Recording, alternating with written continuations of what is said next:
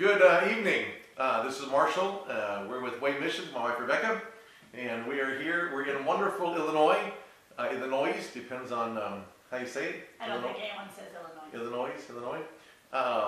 Somebody they say Illinois. I thought, well, can I say it or not? But Illinois. Anyway, we are here. We came up here just having fun, ministry up here, and we're in a friend's house. Absolutely beautiful home. I wish I could take a tour in. It's absolutely beautiful. We're honored to be up here, hanging out with our wonderful friends. And it's a little cold right now, though. It's a little icy out, so we're supposed to leave tomorrow, go to Kentucky and go minister. And so we'll see if we get on the driveway. It's kind of a hilly, up the hill drive, and it's icy out. So it's supposed to be like 27, 25 degrees, 20 degrees. It's really cold tonight, and so it's been raining all day long. So it'll be fun slipping and sliding all over the place. But anyway, so here we are, and I told you in my last video, we're going to start talking about Costa Rica and what God's called us to do, what He wants to do, and how we're supposed to go there, and some Wi-Fi I'm going to share about that. Because when we get out there, we feel like it's time to go there. We feel like God wants us to go there, and so we hope it's very soon.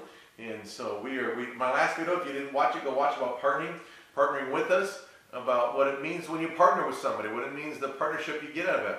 I encourage you, go read Mark 10 and Matthew 10 and see what God says there about how He promises great things, and you can trust in His Word. And so today we're going to talk about Costa Rica and everything we're doing down there, what we've seen done.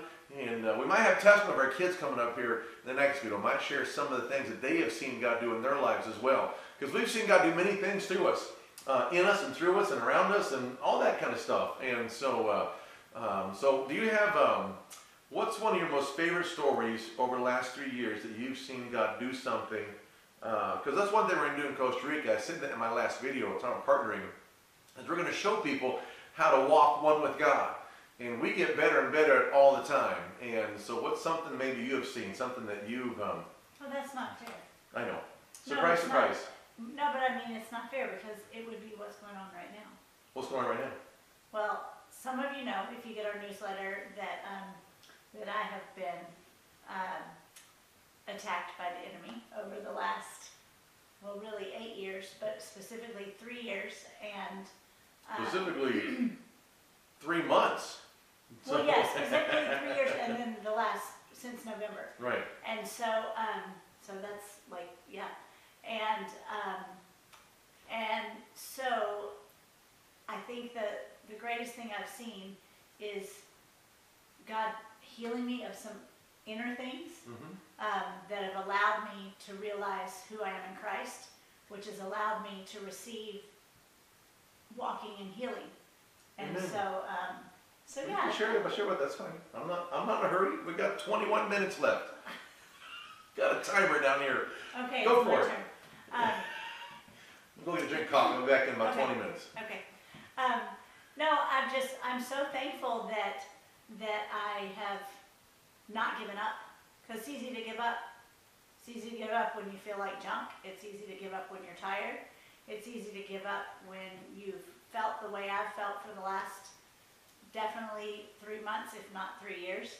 And my younger kids have not known the same mom as my older kids, sadly. They did when they were little, but to remember that now, they haven't. But I praise God that now my boys have a funny thing. They say, "Mom, we think you're so cool because you can ride a bike." And I'm like, "Oh, do I seem that old?" But now they are excited. "Mom, are you going to play basketball with us again and actually play and all that stuff?" Because I didn't feel like that before. And so, but it all comes in line with being in line with the Word and making sure that you're receiving that, not just telling your body that. That has nothing to do with it. It does. You have to do that, but your mind has to be renewed. And if your mind is not renewed... Right. And I just interrupted. I just wrote a book on that. It'll be out. I told you about here soon. We're trying to finish it right now. About He's got a slow editor. Yeah, but not perverting the gospel. How God wants to heal everybody. We've seen that. We've seen healings throughout our whole ministry, but how God wants to heal everybody. And it's kind of interesting. I saw this. I think I saw it said in one of my videos. But in my book, I talk about it. I said that there's something that hinders people from receiving all that God has for them. And in my book, I say that. Well, then I was talking to a friend of mine, Steve Castle, up here. Now, I'm not supposed to say his name on YouTube because they don't like Steve. But anyway, I was talking to him about this, about healing. That's why we came up here. I was talking to him about healing, and I was talking about my wife, different things, and he said the same thing I said. Sometimes there's a hindrance there to receiving the Holy Spirit, receiving from God. And I put in my book 6 months ago. He said it to me a month ago. Well, and then he said it to me 2 weeks ago. Said it to you 2 weeks, so it's kind of funny. And it was hard to take. Yeah, it's not, who wants to hear that? Nobody does. But anyway, and then we'll get to what she saw, what God spoke to her. But then Jesse Duplantis said it in one of his podcasts. On the way up here, I felt the Holy Spirit keep telling me, listen to Jesse. So I put Jesse Duplantis on, and he said the same thing. He goes, God will show him something about somebody he's praying for in particular, and not always to share with them, but how to minister to them. You got to know when to say it and when to hold it. And then I just got through reading Norwood Hayes' book, his Legacy of Faith series that Harrison House put out. And on the back of that book, he does his How to Live Not Die sermon. In that sermon, he said the same thing. Sometimes there's a hindrance there for people receiving it. They've got to get a foundation of God in their life. And in my book, I talk about that, why the Jews could be so healed so easily, it seems like, how they could get everything from Jesus, except for the ones who knew him as a child. When he went back to his hometown, those that knew Jesus as a child didn't receive from him because they knew who he was. Well, I saw you as a kid. You can't be the Messiah. But those that even had an inkling he was the Messiah, knew what the Messiah was bringing to them. I have a book coming out on that as well soon, real soon.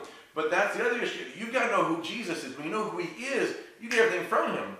But sometimes a blockage there is something that stops you from receiving all that God wants you to have. And we all can have it. If you're not receiving healing, financial blessings, joy, peace, prosperity, all the things that God promised you in his word, if you're not seeing it, then don't get mad at God and don't even get mad at yourself. Go to God and say, God, what's stopping me? That's all I had to do. Because one day, Marshall, this was... I'm not always super nice. Well, it wasn't. You were pretty nice this time. In November when I did that. But we're sitting in the car. Do you remember this? You want to drink water? Talking too much? We're sitting in the car and she wasn't feeling the best. And I said, why are you sick? He said, why are you still sick? Why are you not receiving your healing? And I bowed up. And I said, you got to be kidding me. You don't understand what I'm going through. Blah, blah, blah, blah. Right? Right. And, but if he had not challenged me, I am one of those that doesn't just get mad and stay mad and do nothing about it. I was mad at him, but it spurred me on, which you're supposed to spur one another on to good works, right? Spurred me on to go ask God, God, is there something that I'm doing or missing or not doing that is causing me to not receive healing? And I just asked him that simple question. I closed my eyes, I got by myself, closed my eyes, asked him that question, and immediately I heard worthy. And that meant that I felt I was unworthy. And so God was telling me I am worthy. I am so worthy to receive God's healing, but somewhere in the midst of my past or somewhere, something that I learned in church or whatever that I was holding on to, and it's hurt, it doesn't, right, and sometimes you might not know, sometimes you do know it. Or misunderstanding scripture. Whatever it is. But that is something that she had, something happened to her that made her think, I'm not worthy of it. Whatever it is, it doesn't matter what it was, but something caused her to think I'm not worthy. And I didn't know what it was yet. God didn't show me what it was. And we came up here and God showed her, and then she went to prayer at Steve's church and she got ministered to by a lady there and got set free of it. But then also with me, real quick, God showed me this 2 years ago, how I had to deal with the trust with him. I didn't trust him enough. I'm like, I'm following you. I'm going to trust you enough. And so there's an issue there of not receiving everything from God, and it comes down to what's stopping you. It's called false belief, what's stopping you from receiving from the Holy Spirit. And I had a trust issue. And God brought it back to me when I was in, it's a funny story. I'm going to tell you my whole story quick, here. I'll share about myself. I don't care. This is a big deal to me. But when I was in 3rd and 4th grade, went to kids camp, if you ever went to kids camp, Christian camp, you know what it's like. You go there Monday night, you scout the girls out. I mean, I'm in 3rd grade, so what, I'm 8, 9 years old, something like that. Whatever, how old, 8, 9, 10? And I go there and you check out the girls, you like the girls, you ask the girl to date her the 2nd day, 3rd day you're dating, which what are you doing at camp? You're just, hey, she's my girl. And then the 4th day she breaks up with you because she goes forward for prayer and she's crying at the altar, you're not the one for her. And I always got broken at that. I said, I'm never going to give a good looking girl. Never somebody awesome, somebody amazing. And then fast forward a few weeks later, I think I might have said this before, but a month or later, I went to a friend's place, Jeff out there in, I'm not going to say his last name right now, but out in Maryland, went to his place and we hung out with him. And he talked about false belief, and I came and sat quietly in front of God for about 45 minutes and sat there quietly, and God spoke to me, don't trust me enough, and he brought back all these memories from a childhood of having these memories of I can't trust God because I'm not going to get some hot girl, and I got a hot girl, I got an awesome woman of God, I'm amazing, I'm very blessed to have her in my life. I got the best woman in the world in my eyes, and so so God had worked that in me. So there is something from yesterday, last week, a parent, a child, a teacher, anybody, an uncle, somebody said, did, acted, portrayed God, portrayed a father to you, something hindering you from receiving all that God wants you to receive. And so that me was trust, Rebecca was worthy, and there's always something there. And when you get it, all of a sudden you get victory because you realize, wait a minute. And when God spoke to me, same thing with you, I'm sure, when God spoke to me about trust, he didn't come beat me up. He didn't say, you don't trust me. He was like, man, I felt God come sit next to me, put his arm around me, so he'll trust me enough. And it's the coolest feeling because he doesn't beat you up. If you go to him, he's not, well, I'm not going to talk to you. He wants to talk to you. He loves you. Well, and little by little, he's been trying to tell me what it was. Yeah. Because I look at October. Right. And we were down in Jeff's house. And this is awesome. Yeah, share that. Well, I think I did. We're going to talk about Costa Rica some other day. Oh, this is awesome. But I couldn't sing that song from the 90s. Right. About how much God loves us. You could tell him. I could tell him all day long, God, I love you. You're so great. I love you so much. I pour out my love to you, whatever it was. But then to think about that God really loved me the same way I was trying to talk to him about love, I couldn't fathom, because how could he love me? I had all this junk in my life, and I'm so thankful that I let it go, right? Right. I let it go so he could move in my heart and in my life. But that day, remember you were crying and you said, I can't say he loves me. And I remember I was like, what can't you say that for? But God is always setting you up for success. Right. He's always working on you. And if you go to him, he'll work on you because he loves you. He wants you to succeed. He wants us to succeed. And until we get set free of all these false beliefs, we can't see complete victory. We can see victory. We can make it happen. We could twist the world and make it happen and talk to people and push it through. How much better with Jesus? How much better with God? How much better with Jesus? How much better it is when we let him do it. Then when we get to Costa Rica and everything is fulfilled, we're following God's plan for our life, there's freedom, release there, there's no bondage there, because in him is complete victory. In him is complete freedom. Complete freedom. There's no junk there. And there's no stress in your life. And so, Jesus made me worthy. Yeah. Worthy to receive healing and prosperity and love and joy and peace in my life. He made me worthy, and for some reason, I know the reason now, but for some reason I was holding on to something that just kept snowballing, telling me I wasn't worthy. And that's not how God thinks about me at all. Mm-mm. When he crucified his son on the cross, he paid for that in full. And he made us to be able to be one again. And so all this unworthiness that I was holding on to, whatever I learned it from, whether it was people's words, whether it was bad doctrine, whether it was the way I held on to emotions, whatever it was the devil trying to lie to me. It was the enemy trying to tell me, you're not worthy. You're not worthy. And you know what? I am worthy. Why? Because Jesus made me worthy. Amen. So regardless of how I feel, regardless of how it looks, regardless of how my body feels, Jesus made me worthy to be healed. And this is cool. So what you don't know is she was swollen up to her lungs, like massively swollen, up till about a month ago, 2 months ago. We're down in Cleveland, Tennessee, and we went to the ER. She got drained everything. Took some water pills or whatever, and drained her water. Whatever, not laxative, Lasix. Sorry, and drained her of water. And then we've been fighting it ever since. And so this morning, yesterday morning, you were walking and you saw healing again. I mean, she sees healing every day now. So yesterday she was hurting again.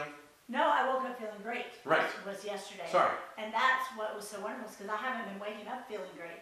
And I got up and I was like, I gotta get up. I gotta get up and pray. And so that has not been my attitude for the last 3 years at all. It was like, do I have to get up? Can I just stay in bed? And that is not me at all, which is the way I was when we first got married. I was the morning person. I was the one that was happy to get up. And so I'm happy to get up. So I had that Later. joy. No, so I had that joy back. And this morning, same thing. Same thing. I have that joy back, and it's so real and so pure and so godly. It's nothing. God's so good. He's awesome. He loves me so much. And so that, like Norma Hayes said, there's something sometimes that stops you from receiving from God. So that's Norma Hayes said in his book as well. So I said in my book, if you keep praying, and I didn't see this till after, but I went to his Bible school, but I didn't see it till after I wrote my book. I read in his book. But if you are praying and you're not seeing a miracle come to pass, now sometimes it takes time. Now I said this before, I don't know why. This wasn't instant with me. No, it's not. But sometimes it takes time for healing. Even Norma Hayes was moved in powerful ways. He saw many miracles, demons cast out. He saw, I'm not going to tell you stories that he told us because it was unbelievable. Some of the stories are crazy. You go, that ain't right. But it's really out there. It's kind of fun. He was an awesome man of God. But he died a few years back, 92, 94, 92? 4 years ago. Was he 92 years old? Awesome man of God. But what he taught was about the hindrance there that stops you. But when his daughter, this is a cool story. When he was praying one night, sitting in his chair in his den, and we got to stay in his house for 2 or 3 weeks. That was awesome. And just recently. And so when he's sitting in his den, I sat in the same den where he sat, praying for his daughter to get healed. She had growth all over her body, Zona's body, praying for her daughter to get healed. One day, God took him to heaven. Jesus took him to heaven and says, what are you doing? Why aren't you confessing, why aren't you telling your daughter's body to be healed, command to be healed? And Norval said, what do you mean, what am I doing? And so he made fun of himself. Well, don't ask God what he means. But anyway, so he came back to his body, and he started confessing over his daughter. Now, Jesus gave him a vision. He went to heaven. He came back. Don't you think it happened that very second? And as soon as she got up, be healed. Well, she wasn't healed. It took 40 days. 40 days. She had growths all over her body, spots all over her body, growths all over her body. And she was a teenager. And she went in her bedroom one day and came screaming out of her bedroom 4 days later. Dad, Dad, screaming, Dad, Dad, Dad, Dad, look at me. Her body's completely brand new, completely healed. It took 40 days. From the moment of the vision to fulfillment of the healing took 40 days. So when God sets you free, sometimes if you speak in the word, standing on faith, but you will see the victory. Renewing your mind. And he didn't have to renew his mind. I don't know why it took that long, but don't get mad. Don't get frustrated. Don't get angry. Just say, wait a minute. If today you listen to this and you get this message that we're talking about, me about trust, her about worthy, if you get something like that, you say, wait a minute. I'm praying for financial blessings. I'm praying for healing. I'm praying for peace in my life. I want to get off these pills for depression. If you're praying for that, then take a moment, go to God, say, God, is there something that I'm believing that's not from you? Because it's a false belief. That's what it is. The devil's lying to you, keeping in your head, you're not worthy, you can't trust me. The list goes, the list goes on and on. It could be anything, whatever you're facing, but you give it to God and say, God, here I am. Here's what's going on in my life, and I give it to you, and let God set you free. And when he sets you free, you feel freedom. When he came down, put his arm around me and told me, you don't trust me, I just had this peace and joy, and I was crying because all of a sudden he ministered to me. But now I know I can trust him. And it's not always easy though. Sometimes it is difficult, but I keep going forward. And I keep fighting that battle saying, no, devil, you're a liar. My God says I can trust him. And we've seen him come through many times. We've seen healings, financial blessings. We've seen God do so much in our lives because we keep trusting him because we learned this. And that's what we're doing in Costa Rica. We spent 20 minutes talking about healings, but that's what we're doing tonight. That's what we want to teach them. Because if they're not, that's why they're walking in. We already know God told me in prayer. Oh, that's right. Oh, that's awesome. Oh my gosh, I forgot about that. 3 years ago. Sorry, it's cool. That I was going to teach them how their worth.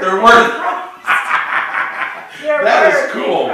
Oh my gosh, I forgot about that. Do you remember that? Yes, that is cool. I remember that. Wasn't it a well? What was the well thing? Was it a well thing? It was a well. You had a, didn't you? Didn't Kirstine? Someone else had a vision about the well too? Someone else did. I think Kit Kat. Kit Kat. Someone else had a vision about. I'm looking at Kirstine. She's behind the camera. Is it Kit Kat? Go get her. But anyway, Cat Trail, Kit Kat, whatever you call it. But both of you guys had visions around the same month or two about. You had the first, you had the second about a well or something like that, and you said, tell her what you're gonna say. This is cool. I forgot about this. That's what God showed me we were going to do in Costa Rica is teach them their worth in Christ because they don't know it. And so if they don't know their worth in Christ, then they can't live victoriously like I'm living. And so... But you can't give what you don't have. That's right. So here I am. I got it. Anyway, so we're ready. And so, that's cool. I forgot about that. That's awesome. That's why we did this. I don't know why are we. The whole time I'm sitting going, why are we going this way? We're not even talking about Costa Rica, but that's the point of it. The Holy Spirit. The Holy Spirit. He always knows what's going on. But that's the purpose of us going to Costa Rica. The land down there, everything else we have going on. We want to walk through people to get healing of all that, and it can take seconds. It doesn't have to take long. It doesn't have to take weeks on ends. It depends on how. That's where getting away from everybody. When you get away to a spot where no one's around you, your cell phones don't work. Nothing works down there. Wi-Fi doesn't work. We have Wi-Fi at the restaurant area, but the Wi-Fi don't work anywhere else because we want people to get alone with God, spend time with God, get a hold of God, so they can get immersed in His presence, so they can hear Him. Because it can take you. It's a second. Yeah. We preached about finding your false beliefs at our friend's church there in Dallas at Miguel Enriquez's church there in Dallas. What's the name of his church again? Rambling. Diversity Church.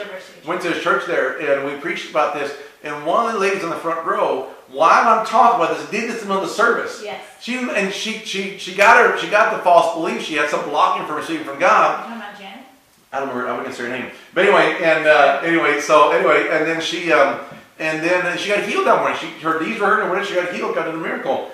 And so it doesn't take this. You don't have to come to Costa Rica to do it. You can do it wherever you're at. You can do it right now at home.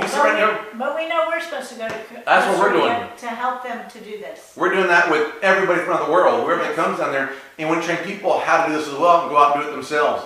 Disciple them to do it themselves. And that's why our mission is called Way Missions. How to walk like Jesus. You can't walk like Jesus unless you overcome all the doubts in your life. You have to come over the doubts. You have to overcome them. You have to overcome, and that only comes from spending time with the Father, renewing your mind by the Word of God, and meditating on the Word of God. Spend time in worship, meditating on the Word of God, and those two things will get you into God's presence, and God will walk you through everything. Right. And that's what we want to do in Costa Rica. So to take people there, I forgot about that. That's cool. Sorry, I'm back to the vision thing about the well, about worth. And that's something I start crying. That's so cool. God is so awesome. He knows what we're called to do. He put us together. Holy cow. We should do a testimony of that. We should do a story. We should do our story about that, how we met and everything. But God put us together a long time ago because He knew what we needed. He knew we needed each other. He knew to encourage each other, build each other up. He knew exactly what I wanted in my life. I wanted a hot, sexy babe. Just can I say it online? But anyway, I wanted a hot woman. I can't say it. But anyway, and I got one. And I got an amazing woman who loves God. That's better than anything else. You can be ugly, not you, but you can have an ugly wife. But if she loves Jesus, that's above everything else. And so anyway, thank you for listening tonight. I encourage you to go after God, find out what your false belief is, get a hold of it, and then release it to God. And sometimes it takes time. It took me a month or two, to my wife a month or two. It doesn't have to one lady, that morning she got it. So it varies for every person. And it brings such freedom. Yeah, but don't worry about it. Just go to God and say, God, here I am. God, God, show me. Just, God, here I am. And if you keep going to him, he'll walk you through every healing process because he wants to get you there. Amen. He wants to get you there because he loves you. He wants to bless you, wants to move in your life. So keep going after God. So would you pray for everybody quickly? Yes. You can look in the camera and pray. Okay. Just so you know. I tell you that. Thanks. Dear Heavenly Father, we come before you in the name of Jesus, Lord, and I thank you for tonight. I thank you for your word and testimony of your goodness that went forth. Father, we love you and praise you. We thank you, Father, for what you've done in us, and I thank you for where you're taking us so we can share it with others and we can be a light to this world. And I just pray that you would just continue to use us and heal these people that are listening. Father, let them know, Father, what they need in their lives that can renew them and change them so they can receive your love. And I just thank you for it, Father. I thank you for leading and guiding us to walk in your way, and I thank you for all you've done. We love and praise you, Lord, in Jesus' name. Amen. Amen. Have an awesome evening, and we'll see you again next time. Thanks again for watching.